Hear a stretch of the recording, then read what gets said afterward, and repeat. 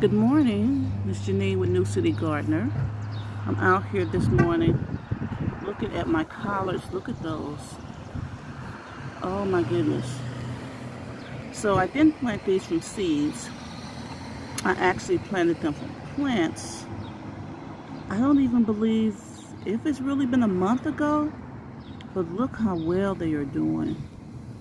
They are beautiful. The kale is coming up amazing. The lettuce is coming up well. I lost a couple of plants here, so I actually put in 2 more collards here. So actually, you see the way those collards are right there?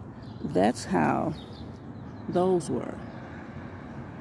Yeah, so these started out like those 2 down there.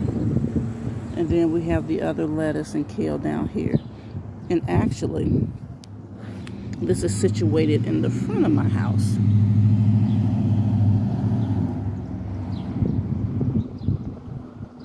I think I might pick some of these and cook them. They look great.